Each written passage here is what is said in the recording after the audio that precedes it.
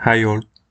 As you know, when we build an Angular application, JavaScript bundles are generated as the output of that process. So today, let's take a look at two tools which will help us to analyze the JavaScript bundles which are generated as part of the Angular build.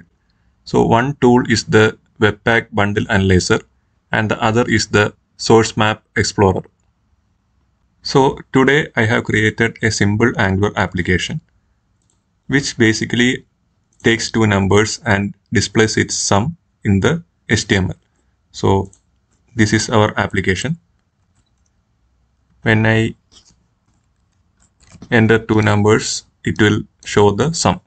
So for this particular application, what I have done is I am making use of the library Lodash, which is a third-party library, and I am calling the sum function within this Lodash. Ideally, the bundle size of this application should be very small as we have very little code. So first, let's take a look at the Webpack Bundle Analyzer, which will help us to see the bundle size of our application. For analyzing our Angular application, I have stopped serving the application and now we need to build our application and ideally it should be in the production mode. So in order to run our application, we need to use the command ng-build and we need to provide this flag that is stats.json, which will generate a stats.json output file, which will be analyzed by our Webpack Bundle Analyzer tool.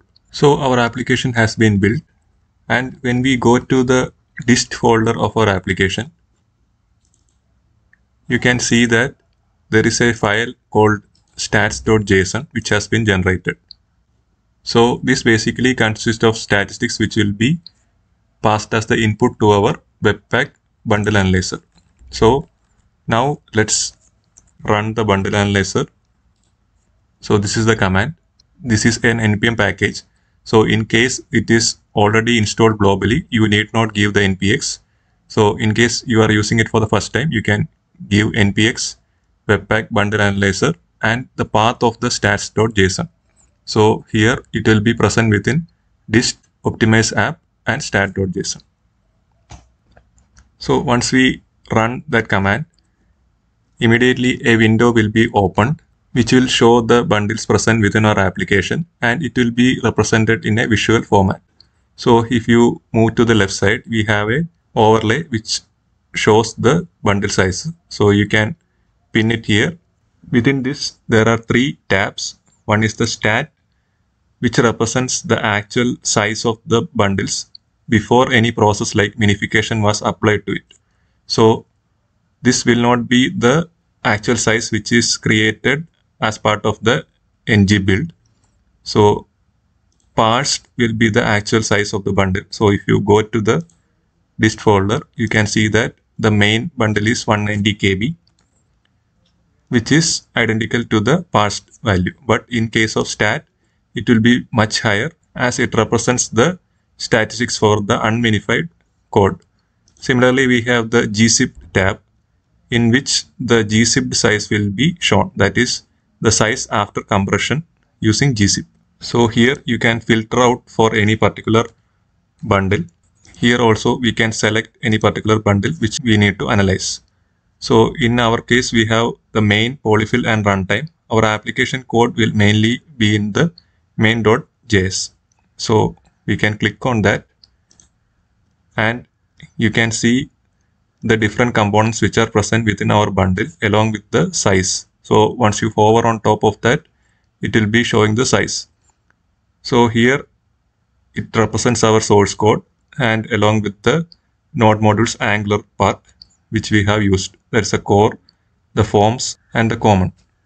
And here we have our Lodash. So here you can see that actually it makes use of around 70 KB of size within our bundle.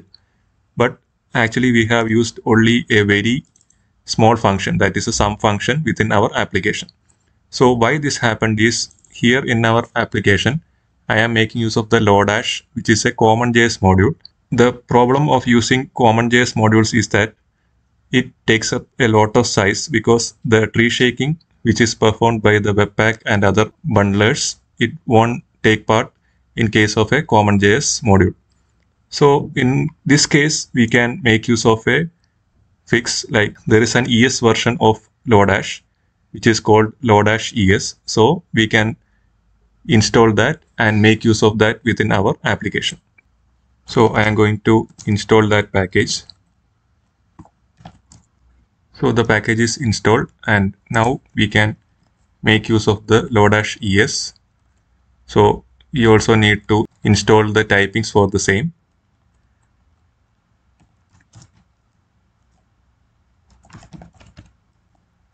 So once the typings is installed, now the error goes away. And now let's build the same application one more time using the stats.json option. So the stats.json option can be used in two ways. Either it can be passed as a parameter to the ng-build process, that is --stats.json, or in the Angular JSON file within the build target, you can provide the stats.json option. So you can set it as true. This also has the same effect as passing the parameter. So now our bundles have been created. Let's run the Webpack Bundle Analyzer. So now if you go to the main.js, you can see that the Lodash is not at all being shown here because the size of the Lodash has been reduced considerably since we are making use of the ES modules. So we can search for Lodash, and you can see that it is very much less. Only around 199 bytes are being used within our application. So using this bundle analyzer, we were able to find out which third-party libraries constituted most of our bundle size. You can see that the total bundle size has reduced to 154 KB from 224 KB.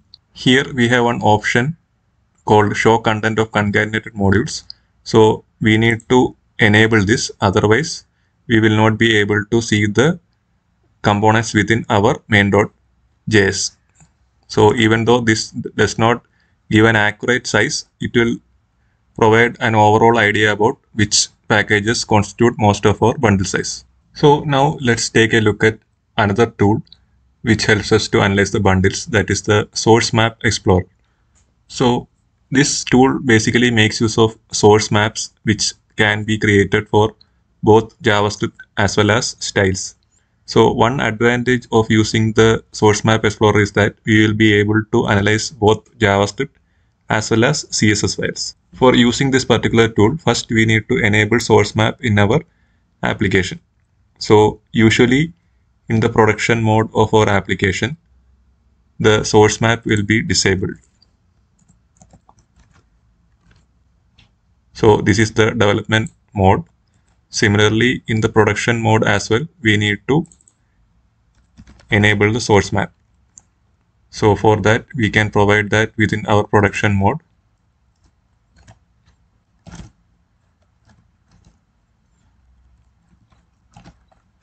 So once we have done that, we can build our application. So once our application is built, once we go to the dist folder, you can see that the map files have been created for all the JavaScript as well as the CSS files. So now we can analyze these source map files by making use of the Sourcemap Explorer. So I am going to use the npx itself. This is an npm package. So npx Sourcemap Explorer, you can give the path of our application. So first I am going to analyze all the JavaScript files.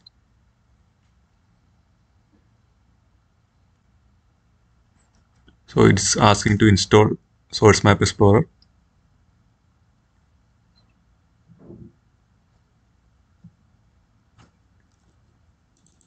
Now we will get a visual representation quite similar to the Webpack Bundle Analyzer.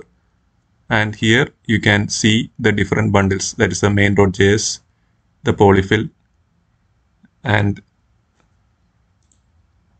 the runtime as well. So we will be able to select each file from here, and here you will be able to see similar results to what we previously encountered. So Angular itself recommends that we make use of the Sourcemap Explorer because it provides a more accurate representation than compared to the Webpack Bundle Analyzer. And another advantage is that we will be able to analyze CSS files as well. So since we don't have any CSS within our application, the CSS file is generated as empty, and as a result, the source map does not make much sense. But in case I had CSS within my application, it would have shown in a similar representation to the JS files. So another important tool which helps us to identify whether a particular third-party NPM brings a lot of size to our application. There is a site called Bundlephobia. So here we will be able to search for the size of any NPM package, and you can see how much bundle size it will increase. So here first I am going to check the Lodash. So it shows that it adds around 70 KB, and it shows that it is not reshakable. So at the same time we make use of Lodash ES. It shows that the total size is 98 KB, but it is reshakable and has no side effects.